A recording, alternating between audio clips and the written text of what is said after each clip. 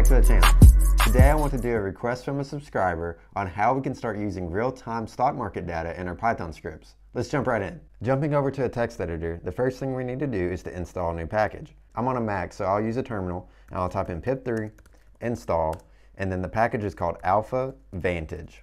Then we'll hit return to install the package. I already have this package installed and that's why I get this message, but yours should download. We'll use this package as an easy way to access real-time stock market data. Next, we'll need to jump over to their website.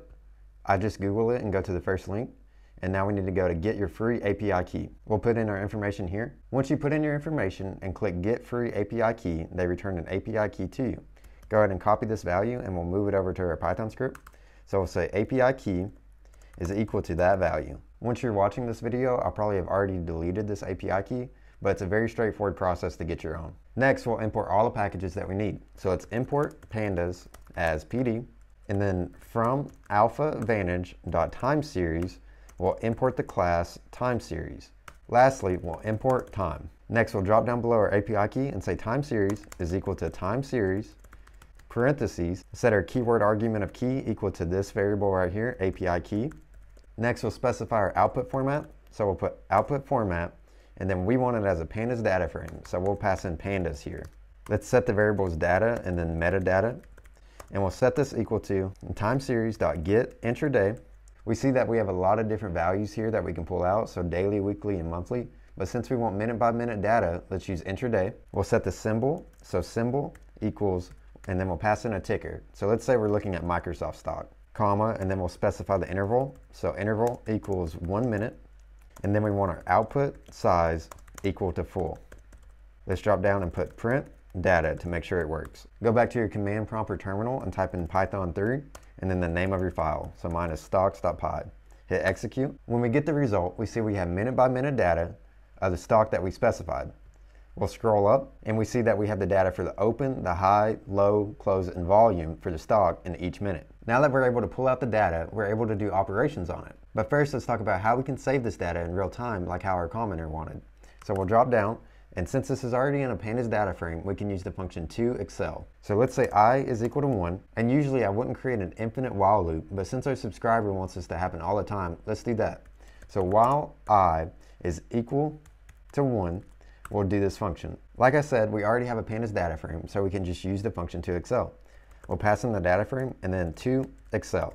We'll specify the output file path, so let's say output.xlsx, and then let's use the time function so we're not running this constant. We'll say time sleep and then pass in the number of seconds that we want to wait. So since our interval is 1 minute, let's say 60 seconds. We'll also need to include the function get intraday inside our while loop. So we'll copy this line of code here and move it into our while loop.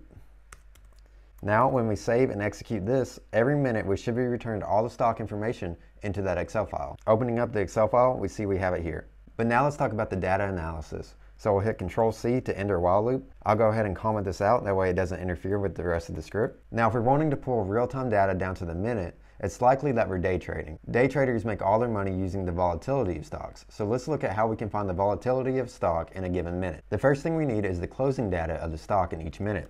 So we'll say close data, and then we'll pull out the data frame, and type in the column for.close. This is just pulling out all the closing information from our pandas data frame. Next, we'll need the percent change in between each minute.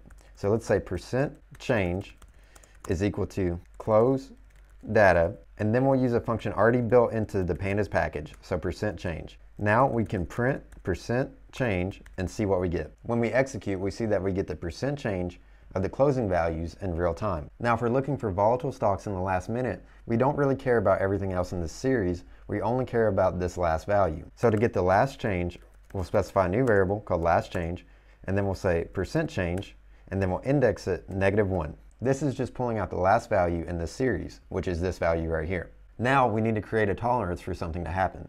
So let's say if the absolute value of the last change is above a certain percentage, we need to do some kind of action. So let's say if the absolute value is above 0.4%, then we'll create some kind of action. Now right here, we could do a lot of things to alert us to this volatility happening in the last minute. For example, we could create a WhatsApp notification or an email, but for this video, let's keep it simple and just return a statement. So print, and then we'll say Microsoft alert, because we may be looking at a lot of different stocks, and then we'll concatenate the string with the last change value. This way, if you're looking at a lot of different stocks in real time, you know which stock is alerting you and what the volatility is. We'll save this file and execute. We see that we didn't get the alert because the stock is relatively stable. I just want this script to be a brief tutorial on how we can start using real-time data in our Python scripts, and not necessarily the complete package. So feel free to use the script as a baseline and change it however you see necessary for the values that you want. Please note that I'm not a financial advisor and I don't encourage day trading unless you really know what you're doing. The idea behind this Python script is just a way that we can better research stocks before we purchase them.